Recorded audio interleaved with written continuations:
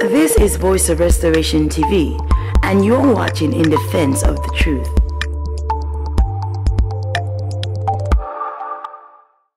Welcome to our program, In Defense of the Truth. My name is Obumi Edema, reporting for Voice of Restoration TV. It is a great honor and privilege to have the servant of God, Prophet Tom, from Christ Voice of Restoration Ministry. Sir, you are welcome to this service. Thank you. Sir, today we're going to be talking about South Africa.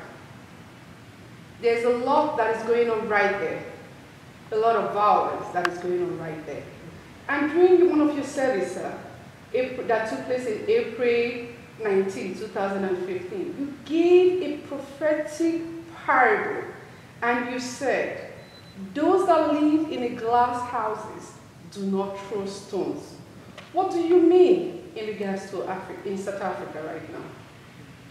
Well, thank you. I just maybe want to start by saying to the people and the viewers, I'm not a politician. I'm not qualified to speak political statements. I'm just a servant of God. And it is true that I gave a prophetic word concerning the nation of South Africa. And God gave me these words, that those who live in glass houses must not throw stones at others. And the question I'm being asked here is, what does that mean? Well, you look at the situation that is in South Africa, it is very delicate. And not only very delicate, but very fluid, in my opinion. And I believe that what God is trying to warn South Africans is that if what they start doing in their country, if other people retaliate to whatever they are doing, what kind of state of affairs are we going to have? So we must not blame others for the economic hardship, for everything, because what might be seemingly happening good in South Africa, if they start attacking other foreigners, the very same thing that made the other foreigners leave their own country, South Africans can also leave their own country because of that. Nobody control the destiny except God. And we got to live in a way that's, pleasing to God. And this kind of violence, this kind of attack of a person from this nation, a person of this kind of tribe, a person of this kind of race, this is not what God is looking for. Wow. Exactly. Sir, I would like, as man of God, I would like to also say this. For a fact, when during the period of apartheid, when South Africans, they were trying to get their freedom, many African countries, as well as international bodies, they were all in support of South Africa during that period. Even many countries, we have even bombed, countries like Zimbabwe, Mozambique, they even got bombed during this period. And now, majority of the people also are still living in South Africa. But the way right now the South Africans are treating these other residents that are international bodies that are living in their country, what do you think God is saying to that? Well, you see, the Bible is very clear. No man is an island. Exactly. And God commands us that we as believers ought to love one another. We are what we are because of others. South Africa owes its freedom to the sacrifice of many other countries in Africa, around the world. Many people who were not primarily South African citizens paid a dear price for the independence of South Africa. I believe that what the South Africans ought to be doing right now is, rather than attacking their fellow African brothers and attacking fellow human beings, we should be coming together to pray and say, this is the crisis we have. What is the way out? And I think that what South Africa is doing right now, in my opinion, and I believe in the opinion of God, this provokes the wrath of God. Because the blood of innocent people is crying out. And the Bible says God hates anybody who shed innocent blood. And that's what they are doing. Rather than solving the situation, their economic situation, I think that they are creating a very serious spiritual problem in their own country. And it will be very difficult for South Africans to manage this kind of situation if the leaders, the president, the leaders, and the church leaders cannot, they ought to come quickly and pray to stop this and explain to those who feel angry that this is not the way God wants us to go. Thank you so much, sir. We really appreciate that. I know you are a man of God and you speak on behalf of God right now. Sir, with all these attacks that is going on to these foreigners, from the South Africans to them, I know God doesn't like violence, but is there any way the leaders can also support them in order to bring a stop to this violence? How do you think these South Africans can get help to stop it? Because so many foreigners, they are dying right now.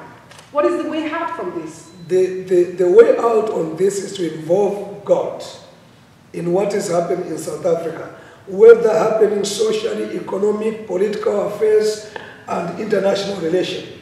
God is alive in all these situations. Whether we want or sound economic policies, we have to appeal to God. Whether we want sound social policies, international relations, God must be involved in whatever we are doing. I believe that South Africa slowly and slowly is pushing God out. Their government is pushing out God out. Their leaders, their spiritual leaders, some of them have come out to utter utterances that when men of God hear them, those who know God hear them, they are puzzled when they believe that this kind of people at one time misparade themselves as men of God. So what am I saying? The crisis in South Africa is not basically on the surface of it. It's an economic problem. It's a political problem. But deep, you discover it's a spiritual crisis. Wow. The nation have drifted away from God. And these are the symptoms of a nation that have had a broken relationship with God. And the leaders ought to solve this problem quickly by asking reputable pastors, renowned leaders in the nation to come together. And they need to come together and tell them that this is not the way of God. Whatever they are doing is the way of Satan. It will create more problem. In fact, I can say it right now that I see beyond this, I see greater economic problem for South Africa. So they have to be very careful about how they are going about whatever they are doing. Wow. So, man of God right now.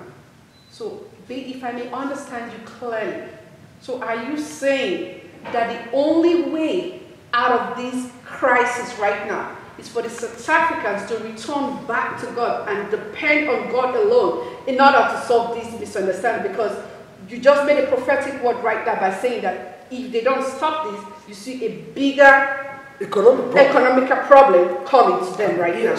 I believe that South African leaders must organize 3 days of repentance in the nation, prayer and fasting, and repent for this kind of sin. It did not only start this year, it also, we know that in the past we have had a problem of this kind of nature. So South Africa must repent and let the leaders of South Africa covenant their nation back to God. Let them give their nation to God. That will bring peace, that will bring economic prosperity to South Africa. Without God, South Africa is doomed. Wow. Okay. So, man of God, I know you're a really man of God right now, because the way you're speaking right now is really I believe it to be affecting a lot of people and be touching their life. But for the foreigners that are living right there in that country, what word can you give to them? I know a lot of people are losing their loved ones right now. What kind of words of encouragement can you give to the people right there that are living in South Africa? I believe that we have the example of Daniel, who was an asylum seeker in the Babylonian Empire. He was a foreigner as a Jew. Even in moments when Daniel was being threatened by the establishment, and the people were ganging together to try to destroy him, I believe that the foreigners in South Africa must come together too. They must come together and pray. They must pray for peace in South Africa. They must pray for the wisdom of the South African leaders. They must pray for peace and prosperity in South Africa. If they come together, let them not run away. because that is not the will of God. That is the will of man, for them to run away. Let them not be afraid, but let them come together. Let them come together in houses. Let them have prayer meetings, all-night prayer meetings in houses. Let them come together in churches. Let them pray wherever they can. 2 people, 3 people, 2 families, 4 families. Let them come together. Let them pray that God must stop this kind of human carnage, this kind of trouble. I was reading in the newspaper today here one Zimbabwean lady who was decapitated, which means that they cut off her head. This is not merely about economic problem.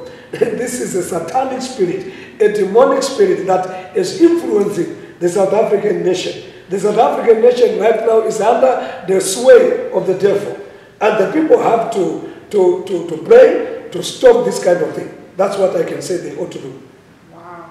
So I understand you clearly, like you said, the South African country, with all this violence and crisis that is going on right now, they are under a demonic control right now, a satanic control rather, right now. So the only way out for them right now is to go back to God. Yes. Hold on to God. Yes. Have a night vigil. Yes. Pray. Amen. Gather together. And even the foreigners that are there right now, you saying they should meet and pray, but rather they shouldn't run right now, because I know right now the violence is really, really tough right there, because they're killing them like seriously. So right now you're telling them not to run away, but rather they should go into places and into houses in groups and start praying. That is a very good encouragement right now that you're giving to people. So right now, for those who have really lost their loved ones, is there a particular word of encouragement that you could give to them? Because it's not easy to lose someone, you know. I want to say to those who have lost their beloved ones, we commiserate, we are sorry for them. That's what we can say. We send our condolences. But here is the message of hope. This world here is not our home.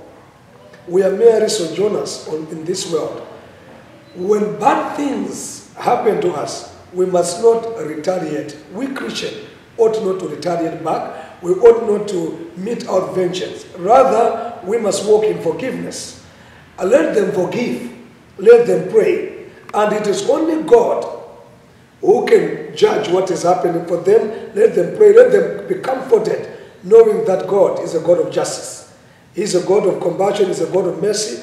If they do that, they too ought to pray for the nation of South Africa, so that there may be peace, so that there may be direction. Because like I said, if they don't pray, I see a very terrible economic problem coming to South Africa. So those who are mourning, we are mourning with you, but don't be discouraged. This is what happens. This is life. Some bad things happen, but we cannot return evil for evil. That is not what God has called us to do. God bless you. Man of God, I want to really say thank you so much for this opportunity, and thank you for your presence here. I know you are a very busy man, but we really appreciate this moment. And viewers out there, we believe you've heard it all from the servant of God, and we know you will take this at heart. Until next time, we will see. Leave us your messages, give us your comments, and we'll get back to you on that. Thank you so much for watching. My name is Obumi Edema, reporting for Voice of Restoration TV. Have a nice day. You're watching In Defense of the Truth. To learn more about this broadcast, log into our YouTube channel at www.youtube.com/Voice of Restoration TV and subscribe to our channel today.